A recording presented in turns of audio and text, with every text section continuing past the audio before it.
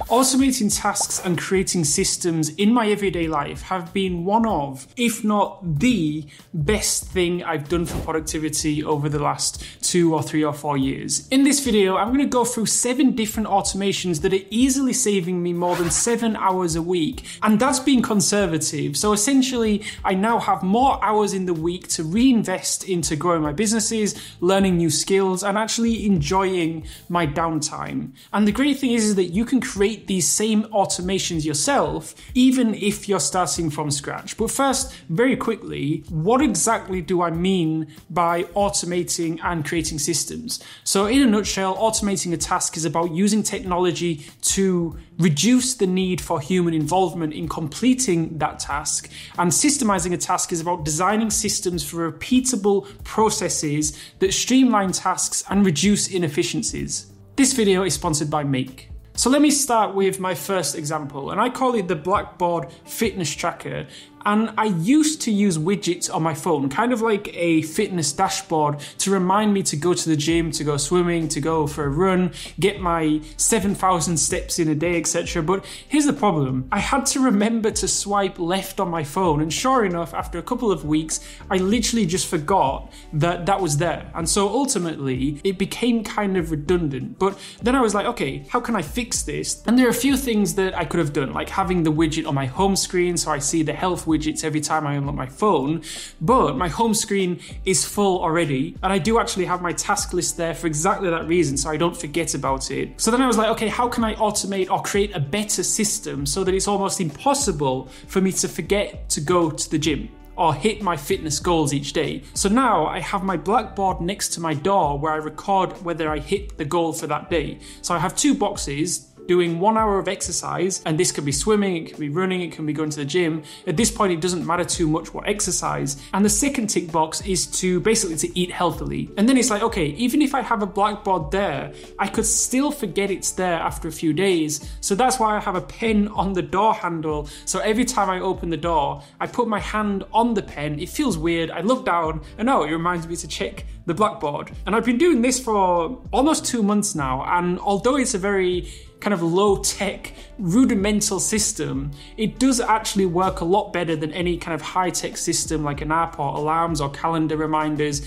And it did cost me, I don't know, maybe $3 for the Blackboard and pen, so very cost-effective.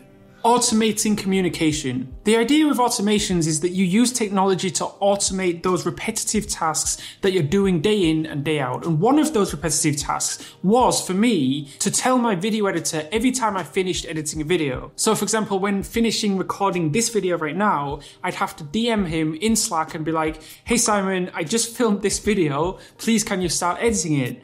But with the automation software Make, I can now have that task automated. So let me show you how. In Notion, this is where all my YouTube shorts and Instagram reels are being prepared. It's kind of like a factory line, if you like, where the videos go from the idea stage to the writing stage to the filming stage and so on. So when I have filmed the video, I drag it down from the filming stage to the editing stage, and I change the responsibility from Mike to Simon. And now I don't need to manually message Simon and let him know. Thanks to the very simple Make automation, Simon gets a message to notify him of the new video that is ready to be edited. And if I'm filming, I don't know, 5 or 10 short videos a day, over a period of a week, this automation can very quickly save me a lot of time throughout the week. I can even set this particular automation to run at 8 AM every day instead of having it run every time I move a video within Notion, which could be useful if I don't want to spam my video editor with like 5 or 6 videos throughout the day. Instead, he'll just get one notification at the beginning of the day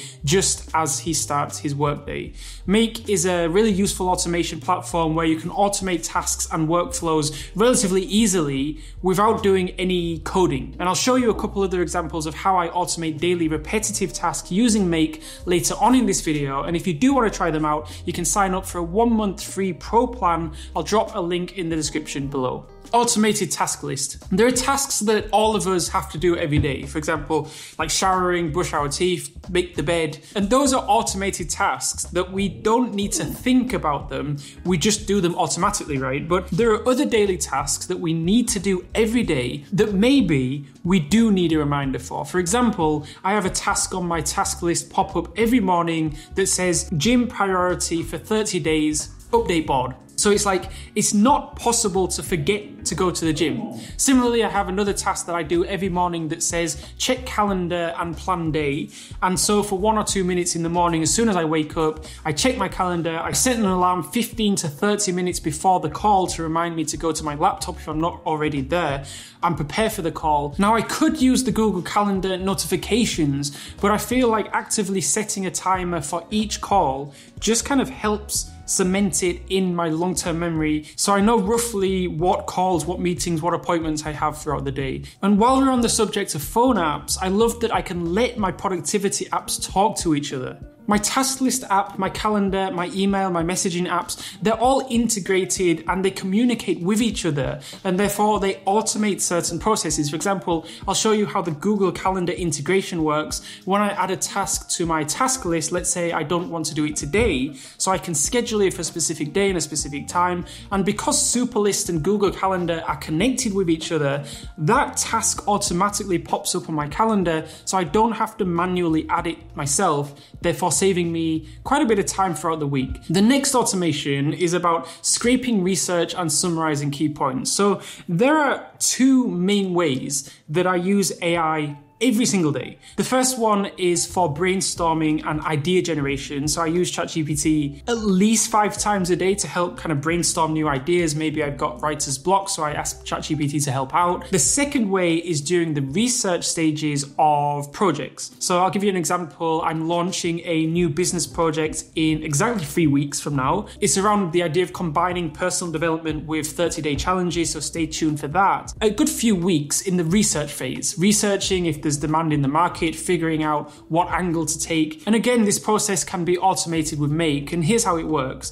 So first I find all my original research sources. These are usually a mix of PDFs, science articles, websites, and I pull all the URLs into a Notion page. And now instead of digging through a bunch of different places, I've got everything in one tidy Notion page. But the real time saver is this next step. I set up Make to send that Notion page over to OpenAI, which can summarize the text. So basically, I go from essentially a massive dump of research to a concise summary of the most important points within minutes. And it can save you so much time and energy because you can actually focus on creating ideas and insights instead of getting overwhelmed. So if you're drowning in research and looking for a way to streamline the process, this might be worth checking out. Now, let's move on from a high-tech automation to a low-tech system. How many times have you arrived home and put your keys down somewhere, and then later on in the day, when you go to leave the house, you don't remember where you've put your keys? Introducing the world's lowest tech system,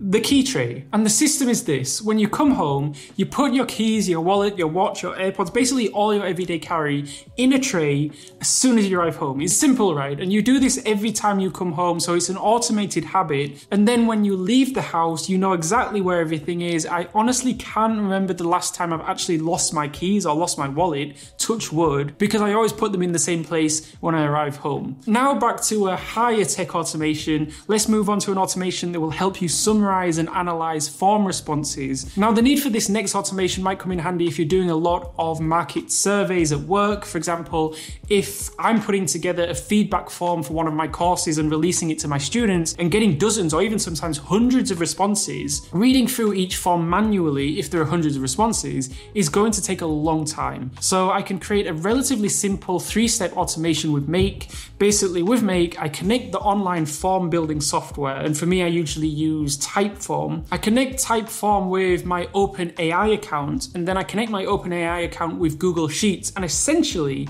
Make will set up an automation that will summarize all hundreds of forms, so I don't have to spend hours going through them manually. And as you can imagine, these automations can save a lot of time. And I can use these automations to quickly gather feedback on my YouTube videos, for course evaluations, and even market research for future projects I'm working on. And if you're interested in checking out those automation integrations I mentioned using Make, you can sign up for a 1 month free pro plan. Again, I'll drop a link to Make in the description below. And for more time-saving AI tools, check out this video right here.